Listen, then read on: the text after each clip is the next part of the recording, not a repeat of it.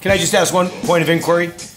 Are we going to be awarded points for who chugs the drink fastest? Yes. Whoa.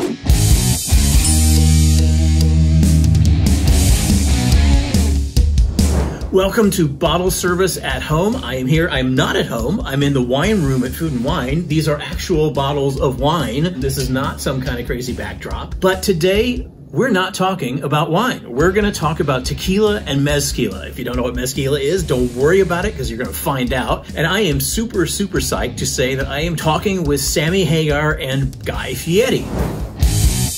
Two guys I've followed for a long time.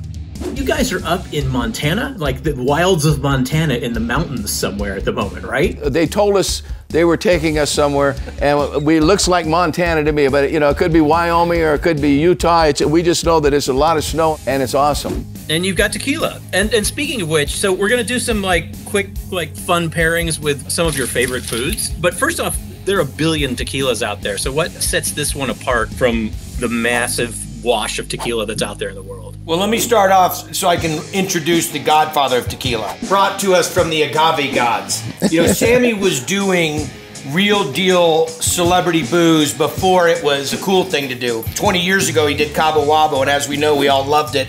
I sold it in my restaurants. I sold out of it. And Sammy got out of it, went into the rum business, and I said, if you ever get in the tequila business again, please give me a call. And that's how it started. I thought, what a perfect thing. He's got a palate. You need guys that can taste it and tell you, no, this needs more of this or this needs more of that. He tastes food 20 hours a day. You know, whether he spits it out or swallows it, he's always tasting things. He's come up with some unique drinks that blow me out of the water. You know, we've both been very successful in what we've done in our other careers, and when it came to this, we wanted to make sure that something that he's got tattooed on his arm is going to be as real deal as the music he makes and the food I cook. And you know, our distiller is, you know, third generation, started in 1937. We're roasting this for 12 hours, gets a double roast. So what makes our tequila different is our plants are as mature as we can do it in this day and age. That green part on the stems is bitter. It's just like eating the rind on an orange. So we cut it all off. We lose 30% of our product. There's so many ways to cut corners in the tequila business, and you're right, there are millions of tequilas out there, but this is a traditional, old world, old style, old school. And that's the only difference, and then, you know, Guy and I will drink it. Let's talk about the drinks. I mean, this first one's a Damiana margarita. This is a Sammy special. You know, we all know Sammy for being the rock star, but he's also a phenomenal chef. And really a great mixologist, and so I gotta let him take the lead. So Damiana comes from Baja. It just adds a little twist of flavor to you, and then just regular lime, and I like a squeeze of orange, and you got the blood orange in there. It's great because it's not too sweet. This was an intense blood orange. I mean, this is a lot of color out of 1/2 an orange, but it's a gorgeous drink. This is without the blood orange. We're just using a regular lime and a little orange in Damiana. We've got some hot peanuts. Cacahuates. So you have a peanut inside and then kind of this hard fried shell on the outside. And what's so nice about this is you get that warmth and that spice, kind of wakes your palate up. Oh yeah. And then you go get a little of the sweetness and a little bit of the lime. Refreshes every time. And the citrus and the little bit of heat in the peanuts is just a great combination. So it's good. Really cool. Tequila now is such a universal liquor. It plays so well. Sammy and I were talking about it. Santo, we should have a t-shirt that says Santo plays well with others. It's such a dominating force of flavor, but you can make so many spokes off of it, of different styles of flavor, from sweet to heat to savory to dessert. I mean, it goes across the plains. If you try a margarita with a great salad and use a white vinegar or a citrus vinaigrette, with that drink right there and some croutons in there, man, you think you died and went to Italy or so, Mexico or something. If he keeps talking chef stuff, I'm gonna make an album. A ukulele or an electric banjo. We figured out that Sammy can cook, but Sammy, can Guy sing? Well, a little bit. And he can rap more than sing, and he can actually play drums. Okay. Yeah. That's exactly what You know, time to practice. Dodge that one. So this next drink is yours, Guy.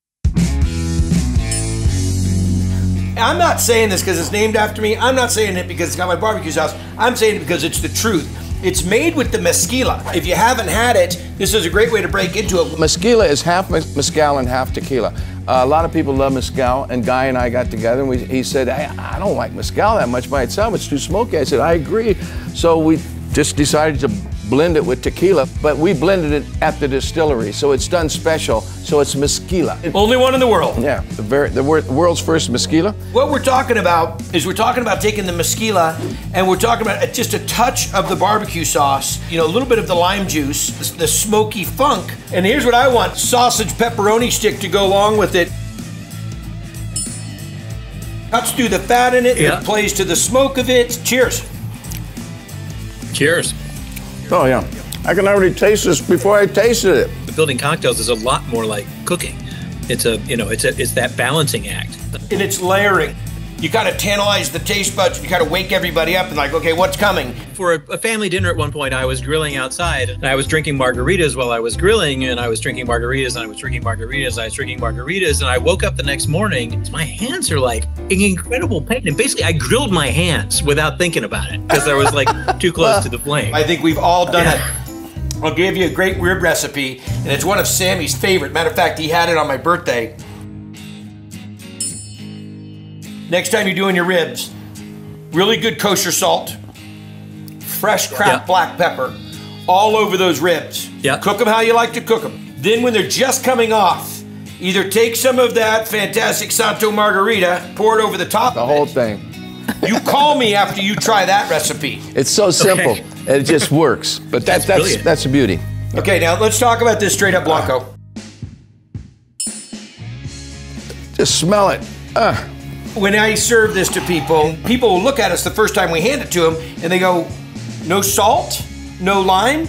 And I'm like, that's like pre-salting or pre-seasoning your food when the plate's in front of you at the table. And just go ahead and take a sip of this.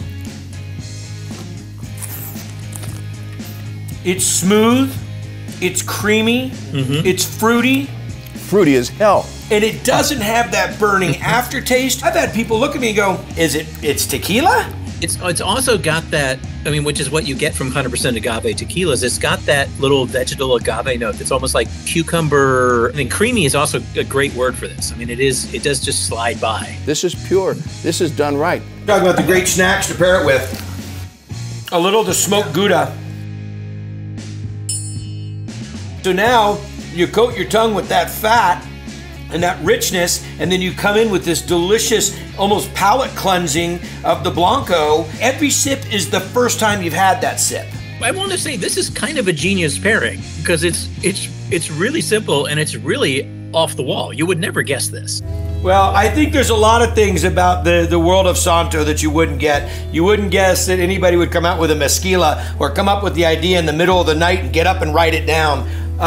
Or that people would wait to get a Blanco and then wait again to get the Reposado from the same Blanco. But I hope they get a chance to enjoy it with their family. It's a great conversation piece. It mixes well. We have fantastic recipes on our website. And, you know, enjoy these three. Let them become part of your repertoire and get ready because Añejo coming out hopefully next year. Yeah. But this is the newest member of the family, the Reposado. And you know, it's. I'm glad that you enjoyed the pairings. I knew they were going to be a little different, but I'm glad it worked. Well, cheers, you guys. I want to drink wine with you. Guy will cook for us, and We you and want I. to hang out in that room. We want to get locked in that room for the week. Cheers. Best to you and your family. Thank you.